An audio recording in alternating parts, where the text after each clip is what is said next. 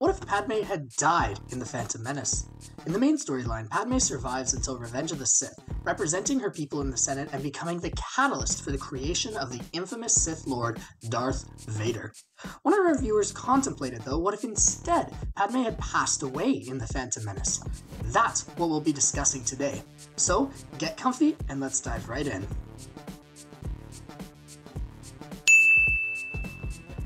Our story begins with the counter-siege of Theed, when Padme is attempting to retake her palace from Viceroy Gunray and the greedy Trade Federation. Everything is going according to plan. The Jedi depart to deal with Maul, the contingent of Naboo security forces make their way to the throne room, and Anakin ends up going into space and blowing up the droid control ship. Everything about this scene goes exactly the same as how it did in the movies, with one key difference. Upon Padme's entry into the throne room and her isolation of Gunray, the Viceroy ends up pulling a sneaky move on her.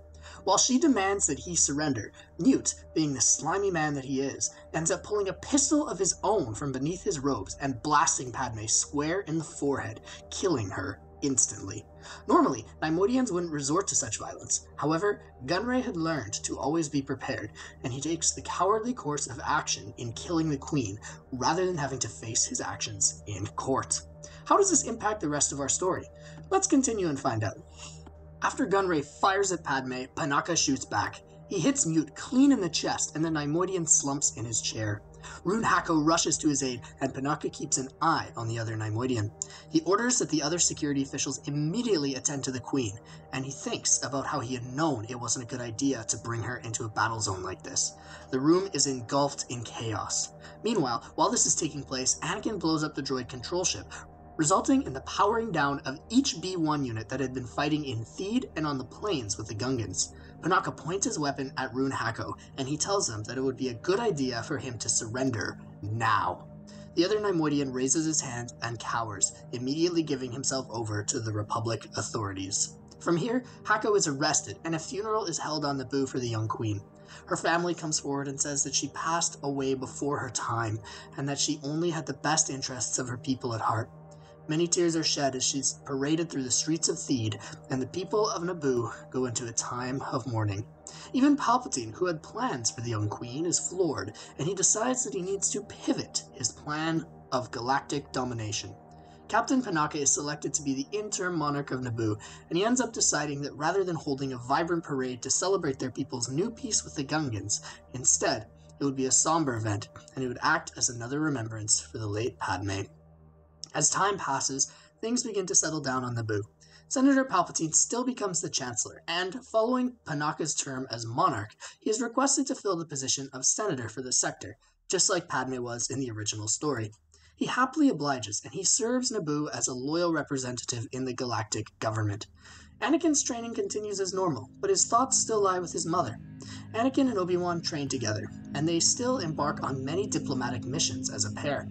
Anakin initially struggles with the death of Padme, whom he had become attached to, but in his grief, he heeds the teachings of the Jedi, and he attempts to let go of her memory, rejoicing in the fact that she was now at peace in the Force.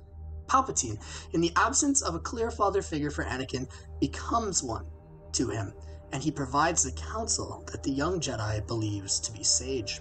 Despite immense evidence implicating Rune Hako in the illegal occupation of Naboo, along with his presence during the murder of a sovereign head of state, he manages to plead innocent in the courts, and he gets off scot-free.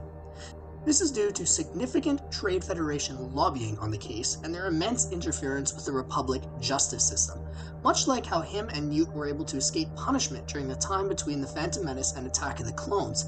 The same thing happens just for Rune Hako in this situation. He gets off, and many within the Republic begin to grumble. Clearly, some obstruction of justice had taken place. This begins to stir the pot of separatist sentiments, allowing Dooku to gain support for his political idealism. Despite Padme's death, things are still working out for Palpatine. The timeline of events proceeds similar to how it did in Attack of the Clones, but rather than Anakin and Obi-Wan being tasked to guard Padme, they are instead tasked with the protection of Panaka, who had been advocating against reduced taxation of intergalactic corporations within the Senate. As he's landing on Coruscant to attend a hearing, there is an attempt on his life, just like what happens to Padme at the beginning of Attack of the Clones. So, as mentioned earlier, Anakin and Obi-Wan are called to be bodyguards. This time, there's no weird flirtation from Anakin, and he doesn't act creepy around the senator. He focuses on the task at hand, and he is devoted to the protection of Panaka. Anakin and Obi-Wan still end up chasing Zam Wesell through the streets of Coruscant, and they part ways to pursue their separate quests, just like in the movie. Anakin takes Panaka to Naboo, and Obi-Wan pursues the bounty hunter lead towards Kamino. When Anakin goes to Naboo, he maintains a friendly yet professional relationship with Panaka. He doesn't go meet his family, and he certainly doesn't try to raise him up. Instead, Anakin does his duty, even when he begins to suffer the dreams about his mother. Anakin, after coping with the death of Padme, is more prepared to control his feelings as they rise. Anakin speaks with Panaka about his worries, but he has no intention of visiting Tatooine like he did in the original timeline. The pair remain on Naboo, even when Obi-Wan requests that Anakin forward his message to the Council regarding the Separatist forces on Geonosis. Anakin feels some FOMO when he hears about the end result of the Battle of Geonosis, wishing that he could have been there to help protect his master, but he takes solace in the fact that he knows that he did his duty. He gains a significant amount of clout in the political community of the Republic, as he was able to sit in on many holocall meetings with Panaka during this time, and he learns a significant amount about how the political system of the Republic works. All in all, the most important lesson that Anakin learns is how to better control his feelings, something that would be very important going forward. As the Clone Wars continue to rage on, Anakin still becomes a very prominent general. In this scenario, Obi-Wan and Yoda still believe that it would be prudent to assign Ahsoka as a Padawan to Anakin, and he trains her in a similar way to how we see displayed in the cartoon. However, while Anakin is still unorthodox with his techniques, and while he still maintains a strong bond of respect with the 501st, he isn't nearly as reckless as we see displayed in the Clone Wars TV show, and he faces a stronger sense of urgency to keep his feelings in check when they begin to come up. He imparts this on Ahsoka, saying that he still struggles with keeping himself disciplined, especially when he often disagrees with the policies of the Jedi Council. However, he emphasizes that because he feels most of the Order is just, he will continue to act in its service. He stands up for his Padawan when Tarkin persecutes her for treason, but he remains collected during these proceedings. Anakin still discovers that Barriss was the one who actually committed the Jedi Temple bombing, and Ahsoka still decides to leave the Jedi Order due to their poor treatment of her, and because of their hypocrisy. Anakin is torn apart by this, but he feels a better sense of camaraderie with his former master during this timeline, and he confides in him about how he feels following Ahsoka's departure. He also speaks with both Panaka and Palpatine, who had become even closer mentors to Anakin during the Clone Wars. Of course, Palpatine is still trying to manipulate Anakin, and uses both his mother and Ahsoka's abandonment of the Jedi to try and manipulate him further into pushing more towards the dark side. As the Outer Rim sieges persist, Anakin and Obi-Wan receive a call following their battle on Urbana, and they are once again faced with Ahsoka's request to aid her at the Battle of Mandalore. This interaction goes as it does in the Clone Wars, and Ahsoka still feels disregarded by the Jedi in favor of politics. Anakin and Obi-Wan go to Coruscant to save Palpatine, and they succeed in their mission. However, during this timeline, Anakin does not kill Dooku like he does in Revenge of the Sith. Instead, he places him under arrest, not falling for the Chancellor's dark side trickery. Palpatine, while not pleased with this development, must hide his discontentment for the moment, pretending to be happy that Anakin had chosen the right course of action. Palpatine doesn't have as much leverage to work with in this timeline because Anakin hadn't massacred the Tuskens during Attack of the Clones. So, Anakin binds the hands of Dooku, and he takes him, Obi-Wan, and the Chancellor on his adventure through the Invisible Hand, and they are almost killed by Grievous and his men. However, just like in Revenge of the Sith, they manage to escape Grievous's wrath, and they pilot half a ship back to the surface of the metropolis below. As the war continues to wind down, and just before Dooku's scheduled trial, Palpatine calls Anakin to his office for a visit. Being accustomed to these in the past, Anakin obliges. This time, however, Anakin can sense that something's off, and he enters with hesitation. There stands Palpatine, facing the window, looking out over the streets of the city.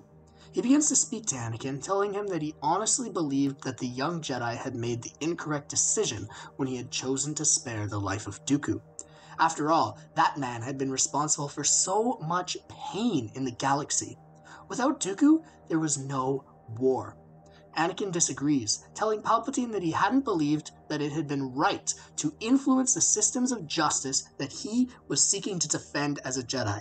He even references Panaka's teachings to him during Attack of the Clones, stating that that is what he stood for, and he would always stand by his principles. To this, Palpatine replies that those systems were broken, as evidenced like people like Rune Hako continuing to run free within the galaxy.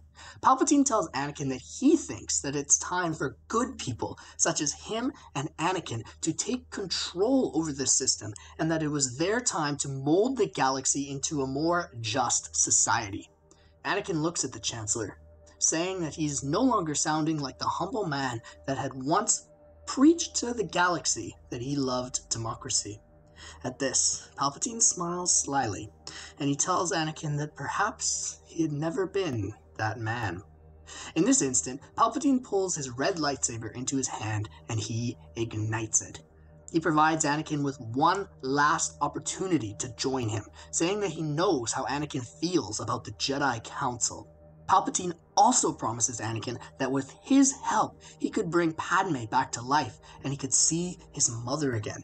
He goes through the entire tragedy of Darth Plagueis the Wise with the young Skywalker, saying that he knew how to manipulate the midichlorians to create life. And even though Padme was gone, and possibly Anakin's mother too, Palpatine knew how he could bring them back into the realm of the living. For a moment, Anakin contemplates this. However, his Jedi teachings come to get the better of him. He knows that Padme now is a part of the cosmic force, and she is still alive in his heart. Anakin remembers her and the good things that she did for him, even though their meetings were only brief. And Anakin knows that that good heart was now a part of the rest of the galaxy, and that she was at peace. Anakin shakes his head, and he begins to think poorly of the Chancellor. He's infuriated that one of his close confidants had been lying to him all of these years, and that he was actually a Dark Lord of the Sith. Anakin hesitates for a moment, and Palpatine senses this, telling Anakin that he can feel that desire within him to join him. Palpatine goads Anakin into giving into his temptations, which he had been thinking about earlier, for he would be better off as a result. Anakin, though, given his increased resolve in this timeline, does not bend. Instead, he brings his own saber to his hand, and he tells Palpatine that he could not let him escape this office. Palpatine then smiles, and he utters the "It's treason then" line before lunging at Anakin with his red saber. Anakin is about to enter the most ferocious duel of his life. Will he be able to hold up against the Dark Lord of the Sith? Let's keep going and find out. As the duel commences, Anakin can barely hold up against Palpatine's flurry of blows. Normally, Anakin is an offensive fighter. He isn't used to playing defense as much as he is forced to, I hope you guys found that as funny as I did, against this Sith Lord, who is clearly adept in the ways of the lightsaber. Even when Anakin goes on the attack, he's parried well by Palpatine, who has mastered all of the lightsaber combat forms. Immediately after the duel begins, Mace Windu can sense that Anakin is in trouble. He grabs some Jedi that are close by, telling them that he can sense that Skywalker is in danger, and they run to the nearest speeder to come to his aid. While they're on their way, Anakin begins to exhaust himself, and he can feel that he is soon going to run out of energy. Palpatine encourages the young Jedi to tap into his darker emotions as a reserve and strike back against him with a fervor that he would have never experienced before. Palpatine says that it would be Anakin's first lesson in the ways of the dark side, and that if he didn't tap into those feelings of hatred and anger, that it could very well be his last. Anakin, though, remembering the teachings imparted onto him by Obi-Wan, and after remembering everything that mentoring Ahsoka had taught him, refuses to give in to Palpatine's demands. He remains staunch in his devotion to the light side, and he does what any good Jedi would. He keeps his commitment to the Order. At this moment, Palpatine becomes fed up, and he says that he'll rule the galaxy with or without Anakin. He unleashes a barrage of Force lightning, which Anakin deflects with his lightsaber. It takes Anakin off guard, though, and he's forced backwards against the power of the attack. It's at this moment that Mace Windu enters with his contingent of Jedi. He's shocked, sorry guys, I had to do another one because of the Force lightning, it's kind of funny, I like it, to see the Chancellor using a forbidden Force power, and then he realized that Palpatine had been the Sith Lord that they had been searching for this whole time. He demands that Palpatine step away from Skywalker, but the evil master simply cackles and uses his other hand to push the Jedi backwards against another wall. Mace's contingent fall back, but he remains strong, channeling the dark side energy of the pod. Mace ignites his lightsaber and joins the fight, assisting the fatigued Anakin in battle. The two Jedi do much better at subduing the Chancellor than Anakin had been performing alone, and eventually, when the other Jedi recover after hitting that wall, they're able to subdue the Chancellor together near the window of his office. Anakin demands that Palpatine surrender, but instead, he simply cackles, then he blasts a hole through the window before jumping out into the abyss below. Anakin and Windu look down for a moment, watching the Chancellor descend deeper into the depths of the Coruscant cityscape, their capes billowing in the wind. The next day, when the Senate convenes, their Chancellor is nowhere to be found. Everyone is incredibly confused, as he had been present for most of the wartime Senate sessions, and this was abnormal. However, it isn't unheard of for the Chancellor to not be present, and Mas Amedda takes control over the crowd. Another odd thing that many senators notice is that Tarkin stands in the middle of the room beside Amedda, something that is definitely off. Amedda starts with an announcement, stating that Tarkin had an important message for the Senate to hear. Tarkin then proceeds to present them a pre-recorded hologram of the Chancellor, which he says that military command received late last night. Palpatine tells the Senate that he had been attacked by Jedi, and that now he's on the run from the rogue military leaders. He describes this as a military coup, and he is enraged. He states that during this time, he has executed Order 66, which occurred the night before following this assassination attempt, and that many of the Jedi have fallen to the valiant clone soldiers. However, he also tells the Senate that he doesn't feel safe returning from hiding just yet, because there are still lots of Jedi that roam the galaxy. He also says that he is temporarily naming Tarkin as his interim Chancellor, something that shocks many within the Senate. As the hologram finishes, the senators are left in a stunned silence, something that definitely doesn't happen often with politicians. They can't believe what they've just heard. Opponents to further the militarization of the Republic are not in favor of Tarkin, a military commander, taking control of the government, and they call for the Senate to execute Order 67, which would mean that the Chancellor would be removed from office by the clones. Yet, with the context of having the Jedi betrayed the Republic and high emotions within the senators, this motion is voted down. Instead, Tarkin is welcomed with applause. In this timeline, instead of Padme uttering the infamous applause line, it is Panaka who says that this is how liberty dies, with thunderous applause. Mace and Anakin both manage to escape the rampage of the clones on Coruscant. However, the rest of their Jedi contingent isn't so lucky. The two end up securing a ship off of Coruscant after running back through the Chancellor's office and down to the landing pad. And they meet with Obi-Wan and Yoda at a remote location far, far away from the Galactic Core, as Yoda and Obi-Wan have both also survived the events of Palpatine's massacre. There they end up receiving a call from Bail Organa, who is with Senator Panaka and Mon Mothma in a secure location on Coruscant. The four of them discuss future steps for the Jedi, and it is agreed that with current sentiment in the Senate and the Republic, it would be best for all four Jedi to go into hiding together. But if things continue to deteriorate, and if Tarkin ended up abusing his power, then the senators would surely call the Jedi back into action. Panaka looks at Anakin and thanks him for his service to him and to the people of Naboo. Now, during this time of immense conflict, Panaka promises Anakin that he will look out for him, just as Anakin did during the Clone Wars. It is decided that the four Jedi will depart for Dagobah together, and that they will train in the shadows, waiting to be called back into service. How does this impact the rest of our story? Let's keep going and find out. As time passes, Palpatine continues to remain missing. Tarkin rules the Senate with an iron fist, and he continues to push for policies that consolidate his powers in the Chancellorship while furthering the militarization of the Republic.